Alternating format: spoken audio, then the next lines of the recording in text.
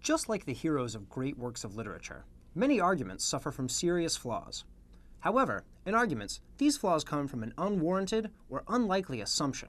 Remember that arguments are constructed of evidence and assumptions that lead us to a conclusion. We're going to look at how arguments can go wrong.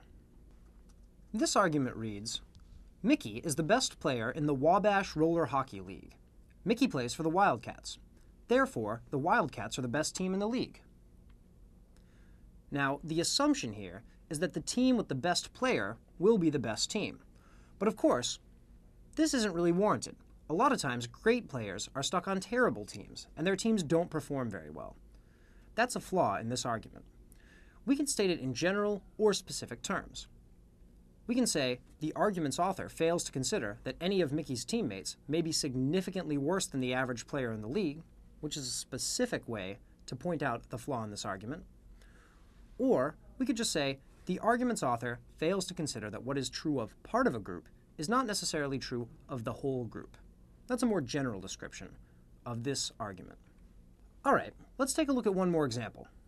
This argument reads, the Arrivederci Eatery on Main Street has recently received the highest rating in the city's restaurant review guide.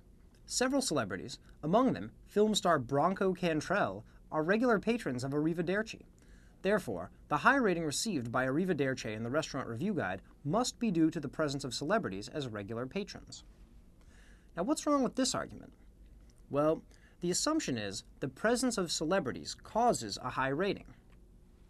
But this seems unlikely.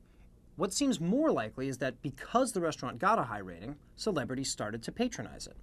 So, what we can say about this argument is that the author fails to consider that celebrities might have begun to frequent Arrivederci after the restaurant received a high rating. Or, in more general terms, that the author concludes that one thing was caused by another, whereas the evidence is consistent with the reverse cause and effect relationship. That's a more general statement of the flaw in this argument.